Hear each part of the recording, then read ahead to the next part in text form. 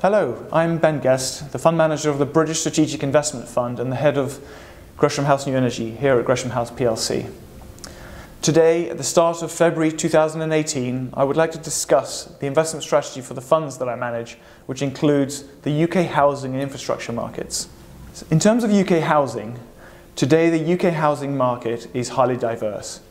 Regionally, we see very different pricing levels. In the London region, for example, the market has performed strongly for many years, driven by heavy investment by international investors and investment funds, especially in central London, and also helped by the tailwind of cheap funding. This has more recently deflated or abated somewhat due to hikes in stamp duty and due to Brexit. However, there are also more permanent reasons for the differences across the UK, such as the differences in income levels. Nonetheless, today we are cautious about investing at a time when there are very few value investable opportunities in the London region. However, in the rest of the country, we remain much more optimistic.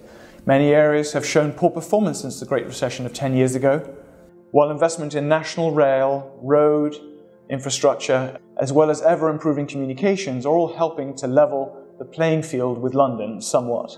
By demographic, we also see significant changes and opportunities. The number of people living under one roof continues to decline as a combination of first-time buyers, on average smaller families, divorcees, and retirees tending to live alone much more often. Indeed, the average number of people under one roof in the UK is likely to dip below 2 for the first time in coming years. It is therefore no surprise that we see opportunities in social housing, in first-time buyer and retirement home segments. In terms of infrastructure, the market is fascinating as well. We are all familiar with the traditional definitions of core infrastructure, as many people call it, often government-led contracts lasting at least 2 decades, involving typically very large amounts of money, investing in areas like airports, roads, rail, bridges, even large energy projects. However, infrastructure projects include all forms of asset-backed project-like investments, which have a multi-decade life, which serves the population at large in terms of their basic needs.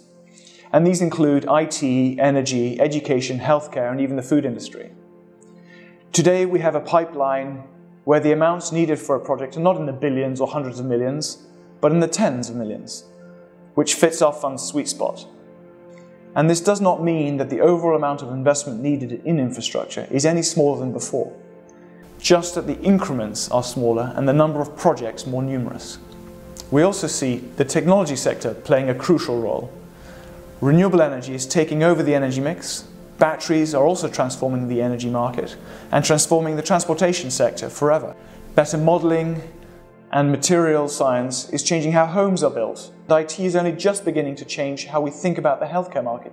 Recycling is being changed by technology too. Pelletization, filtration of many kinds are changing the solid waste and water industries, as well as the energy industries in some regards.